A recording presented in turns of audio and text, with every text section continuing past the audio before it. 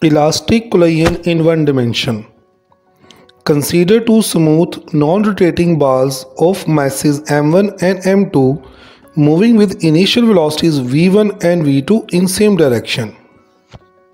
Today we will discuss 4 cases of elastic collision in one dimension. Case number 1.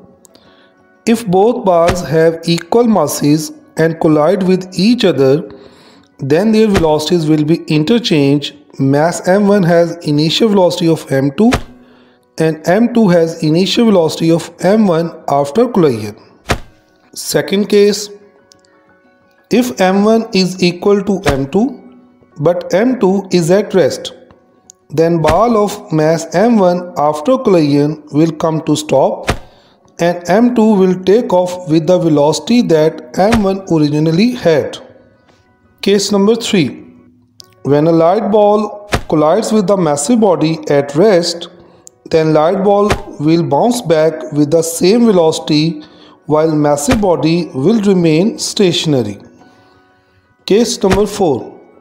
When a massive body collides with light stationary body, then there is practically no change in the velocity of the massive body, but the lighter one bounces off in the forward direction with approximately double the velocity of the incident body.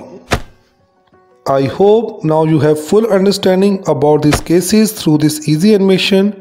Please subscribe my channel for more animation.